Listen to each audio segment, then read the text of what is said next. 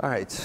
Well, thanks for everybody for hanging on. And you know, we were just laughing. It's funny at a technology conference. Of course, there's technology issues, and it's the most simplest thing trying to get the video cable working. You know, as I'm sure we're all aware. But again, thanks again for talking. I'm Brian Nelson with IBM, and we recently worked on a project to help migrate from one cloud to another. The work that a lot of times we do is bringing data on premises, so we're really concerned with on-prem cloud.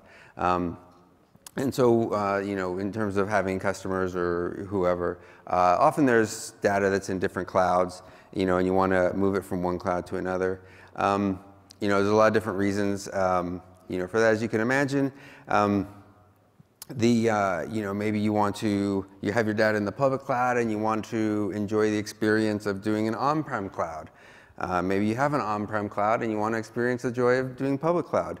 You know, or you just have two clouds and you know, two storage places, and the data needs to be moved from one to the other. When you're thinking about it, I mean, obviously there's a number of concerns that you have to do. Primarily that the storage layout is usually quite different. You can't just essentially take this data and plop it down and suddenly have it start working. It has to be a migration. You may also have files that you want to start getting into the objects. There's also quite often metadata associated with the objects that need to get migrated. You have ACLs, you know, different kinds of permissions. And different vendors who offer cloud storage may also have additional value add that they have on their object storage. And so there's concerns about when you migrate to a different storage system. And so when you're thinking about it, you know, you want to try and estimate, well, how long is this going to take? You know, how much disruption is this going to be to my client, to my customer? You know, can I accept downtime? And if, you know, if you can't accept downtime, then you want to look into more of a online migration where you have the systems up and running and clients can access them while you're doing the migration. You have existing clients who, you know, are talking to your old system, and you got to start getting them rolled over to start talking to your new system. And then while you're doing all this, you know, you're reading and writing, a lot of stuff's flowing across the network. There's going to be performance issues with that. And then when you're done, you know, when can you say, okay, I'm done with this old storage, I can stop paying for it, I can throw away the hardware, or, you know, completely reuse it. So obviously there's a number of solutions today. You can, you know, actually carry the data from one site to another, you know, when the systems are the same, just however that happens, disks, tape, whatever. A number of third-party vendors are also involved in this space. You know, and so depending on the solutions that vendor offers, you know, that can also work. Typically that costs money. You know, quite often we end up just writing tools ourselves to go ahead and do the migration. And there's nothing that kind of works for all solutions. You know, you're definitely going to have to take a look at the situation to see what'll work in your environment. So what we were doing, you know, as I said, you know, we have customers who are, you know, trying to move from the public cloud to more private clouds, and so, you know, they just were kind of interested in kind of a way to do that. And so, what we do is we have this object migration tool, and so right now we support the Amazon S3, Swift Cloud, and as well as just files on the file system. And then the object migration tool will be able to migrate all those into a Swift object storage solution. And this makes use of the migration middle tool that's part of Swift and the part of Swift community, as you can see right here. And the way that this works, it's a bit of middleware that takes a look at the request. So when you do a get to Swift for your object, you do an initial get. The request flows through normally. In this case, the object's not there, and so the middleware notices, hey, there's a 404. And so what it then does is it'll take a look at the container that the object is coming from, and it looks at the metadata on the container to see if there's a little bit of migration information that's linking it to an external cloud. And if so, what the middleware does is it goes ahead and does a get, and then sends it on into the Swift object store, and so then that object then becomes an object.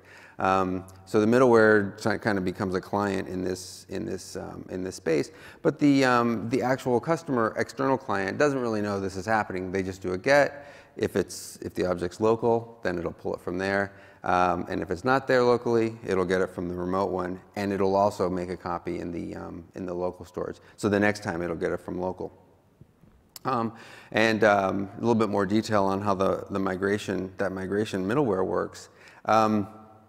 So it's going to read the configuration information from the migration file, which has some information. We'll get into that a little bit later. And so what that tool does is when you start it up, you have to initially configure it with who the cloud provider is that you're going to be pulling the objects from. And then based on that provider, it will get it'll list out the container to see, to get the information of the container and any metadata. It then creates that container in the Swift storage and applies some metadata on that container so that the middleware will have access to it. And then it will list all the objects in the source container. And then for all of those objects, it will then do a get in your Swift to trigger the middleware to do the pull of the objects.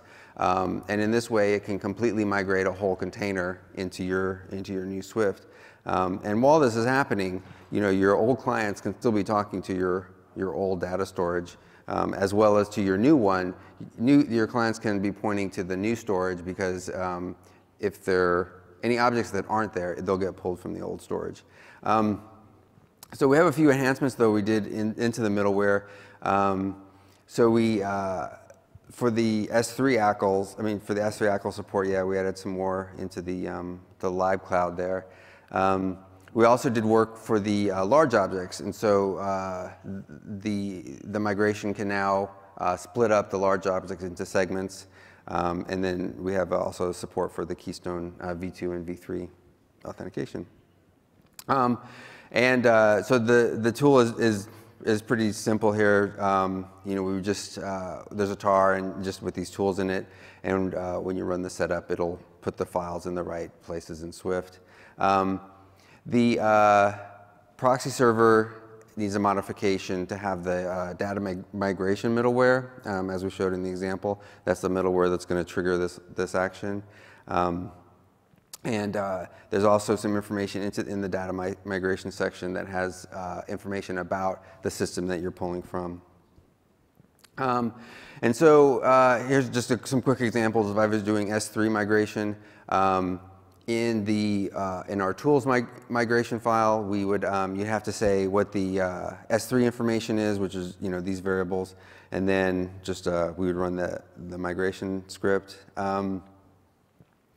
And in S3, obviously I have to do the first section is the S3 modification I have to do in the proxy server to enable the proxy server to be able to understand S3 communication.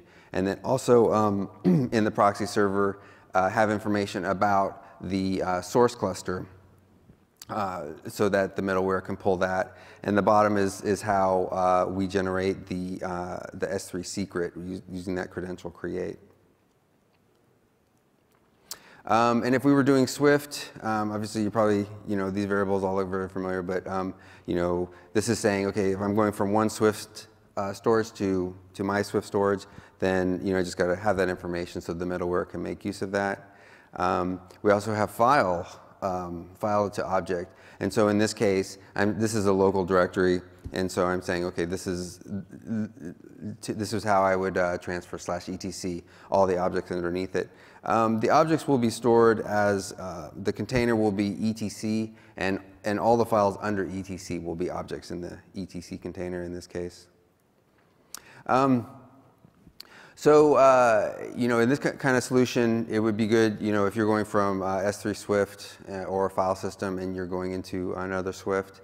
Through the, it'd be very easy to add to from other cloud systems as Azure, Atomos, and stuff. And it also we pull some of the metadata in Swift and S3, obviously. But of course, there are limitations in everything. The data that we attach to the container to do the pull from the source storage, that's on the container. So you will have sort of the authentication information there. That'll be something to kind of be concerned about in your environment. The tool only really migrates the sort of the Swift attributes, the object data, the user metadata, and then the ACLs. And if you're in an object storage that has other vendor-specific attributes, then those you'll need some other way to migrate those.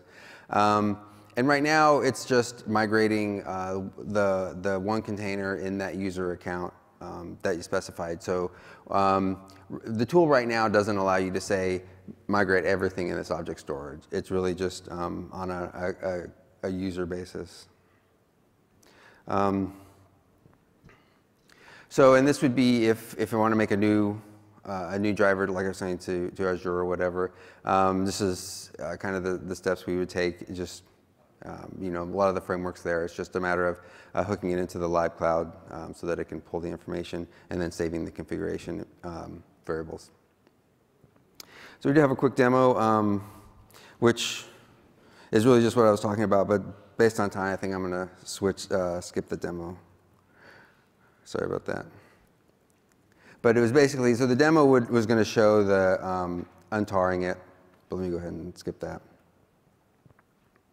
So it showed the untarring it and running it and pulling it from Swift. But then I know we're all hungry.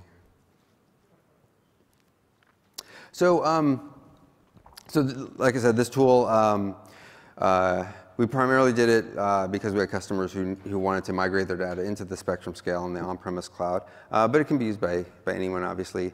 We're still doing a little bit of work on it, but check on DeveloperWorks for its availability. Like I said, you know, this is part of Spectrum Scale, which is our clustered parallel file system facility. And I think that's it. All right. Well, thank you very much. Any questions? All right. Enjoy your lunch. Thank you for sticking around.